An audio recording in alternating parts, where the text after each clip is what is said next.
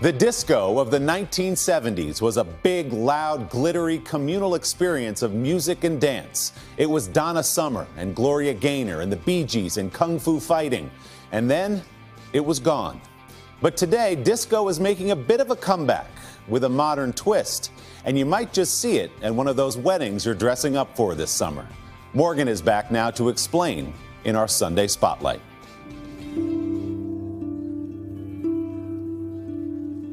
Take a deep breath in through your nose.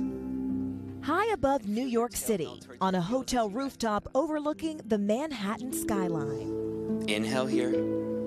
These 500 yogis are finding peace within.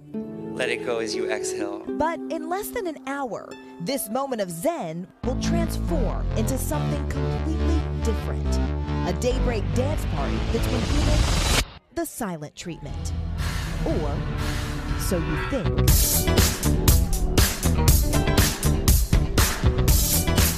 nothing else that could get me up out of bed. It's honestly the best way to start the morning. And we're going to work after this. You're going to work after this? Yeah.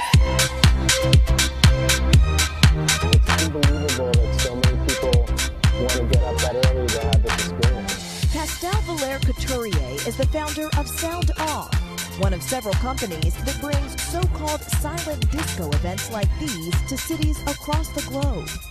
What is a silent disco? So silent disco is a dance party with wireless headphones. What's really special about the headphones is that it creates a really immersive experience. I like to think of the experience as though you're singing in the shower, you're singing in the car. There's no inhibitions, and so you're just purely enjoying the music. While discos have been around for decades, they didn't go silent until the 90s, when music festivals handed out headphones with radio technology to avoid late-night noise complaints. These days, the trend is getting a reboot for brides, becoming a popular feature at weddings like Sanjin and Jay's, newlyweds who wanted a unique way to keep the party going all night long. We've been to so many weddings, like we just wanted to do something. I've never sweated this much at a wedding before. It's so much fun. I can't wait to get back to this. Even better, the headphones aren't limited to one channel of audio, meaning that wedding guests can choose which genre and which DJ they prefer. You can have EDM and hip hop for your friends and have, 70s and 80s and Motown for your parents. So this way there's people on the dance floor at all times. Today, the popularity of silent discos, which still attract crowds at regular club events, have companies like New York-based Quiet Events expanding into new markets, including fitness, cruises, and even Absolutely free babysitting.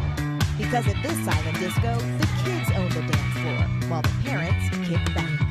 So they get that chance to have a drink, and they get to kind of just hang out, and we just completely keep them entertained for at least 4 to 5 hours. And by the time lunchtime is done, they're pretty much ready for a nap.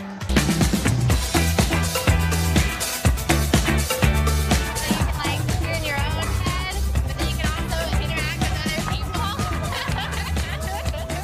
When people put on headphones, they want to be left alone. This seems like the opposite. Yeah, music connects people, regardless of what genre you're into. Good music brings people together. I can hear people cheering. Yes, they're still going up. In our over-connected world, tuning in doesn't have to mean tuning out. Oh, Morgan, I have so many questions for you right now. So I love your moves, first of all. Can I teach you how to move like Jagger? No, you don't want that from me, trust me. Ready? But I like you're actually conducting a real interview while doing the moves, which was very impressive. I appreciate that. But from the outside, it looks odd because if you have a bunch of people dancing to different music, is it a communal experience? What was it like for you? It actually is, because full disclosure, on my personal time, I have been before.